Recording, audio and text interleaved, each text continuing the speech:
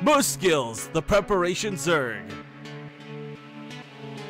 Moosegills is neither moose nor gill, but he is a solid Zerg that does well when given time to prepare both before and during the game. Before the game, he loves to do his research, and during the game, he relies on getting the information he needs so that he can prepare and react to each possibility.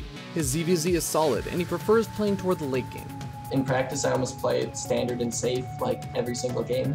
So that's kind of my strength, where if it gets to the mid or late game, I have more experience and have kind of the decision making mapped out in my head a little bit better than probably most players, but at the same time, being predictable in a mirror matchup can kind of screw you over if they decide to do risky builds that you don't punish or something like that. In ZVT, he plays to get to the late game, often playing on the safer side. I usually like to open up with like a 2-base Muta style rather than going a quick 3-base, just because for me I feel like it eliminates the variance of all like the kind of Hellbat builds and something like that it can be hard to scout for if your Overlord doesn't see what you want to see, and then just kind of play it out as a macro player.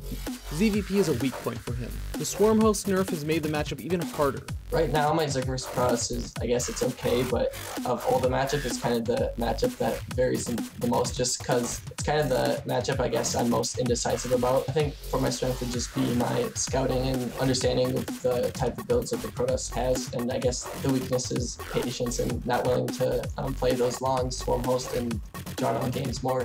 Moosegills does his research and relies on his comprehensive macro play to carry him to victory. So prepare for the preparation Zerg on Breaking Out.